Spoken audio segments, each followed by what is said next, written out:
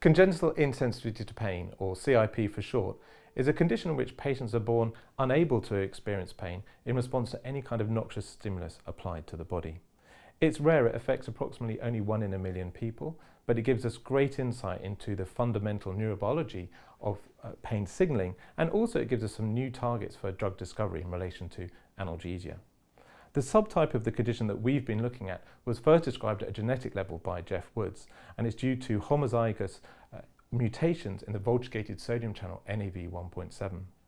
Now we know that NaV1.7 is expressed at high levels within sensory neurons, but we wanted to understand what's the role of this ion channel in regulating the function of human nociceptors, and how does this contribute to the pathophysiology of CIP. We went on to answer these questions using a multimodal approach, exploiting some of the new techniques that we have for interrogating the human nociceptive system. Firstly, we studied the sensory phenotype of patients with CIP.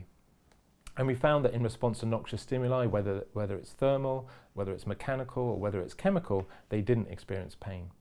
There were also some subtle deficits in thermoception to warm and cool. And interestingly, in addition, they didn't feel itch in response to peritogens such as histamine applied to the skin. Secondly, we looked at the nerve endings of nociceptors within skin. And in normal subjects, you can see here that the naked free nerve endings of nociceptors can be identified within the epidermis, shown by these arrows. In patients with CIP, although we can see dermal fibers, we saw an almost complete absence of these free nerve endings within the epidermis. We went on to look at a functional level at nociceptors, and this was undertaken by Jordi Serra, who performed microneurography, which is a way of measuring activity within small fibers within human nerves. And again, we found at a functional level a complete absence of the characteristic nociceptive properties of axons within human peripheral nerves in the CIP patients. Andy Sagadal and Irene Tracy here in Oxford undertook functional brain imaging. And in normal controls, in response to the algogen capsaicin, you can see this enhanced cortical blood flow. In a patient with CIP, not only do they not experience pain, but there's marked attenuation in this cortical activation in response to the algogen. After this detailed assessment of the patients, we then moved on to look at a cellular model to really understand the mechanisms of these changes. To investigate the channel in vitro, fibroblasts were taken from CIP in healthy control patients, reprogrammed to iPSC, and then differentiated to a nociceptor-like fate using an established protocol. At the end of the differentiation and following further in vitro maturation, the neurons show extensive axonal outgrowth and often cluster in ganglion-like structures, as shown here in 60-day in vitro cultures.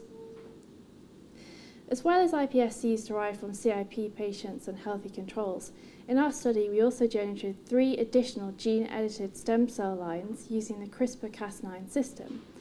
The first of these was used to establish NaV1.7 protein expression in the iPSC nociceptors. We knocked in a C-terminal HA epitope tag into the SEA9A locus of a healthy control line and used the tag to probe NaV1.7 protein localization in the iPSC nociceptors.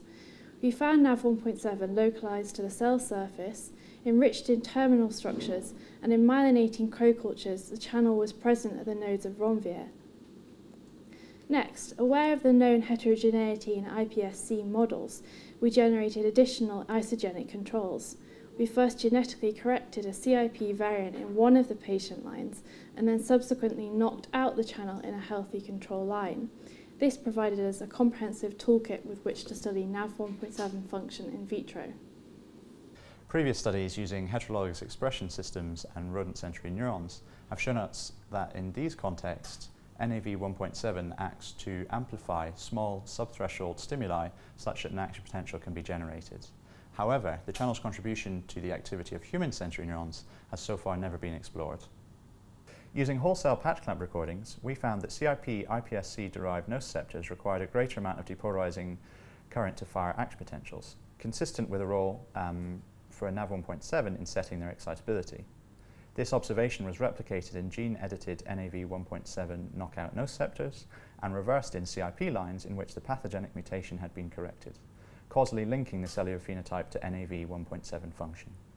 Our studies therefore demonstrate the importance of NaV1.7 to the excitability of human sensory neurons but they also critically illustrate that neurons completely devoid of NaV1.7 channel activity can still generate action potentials.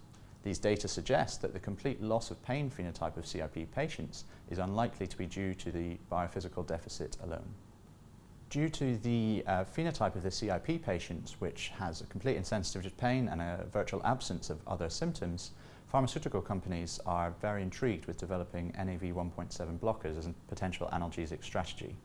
We reasoned that our gene-edited NaV1.7 knockout nociceptors would act as a very good platform to test the selectivity of some of these compounds currently under clinical development.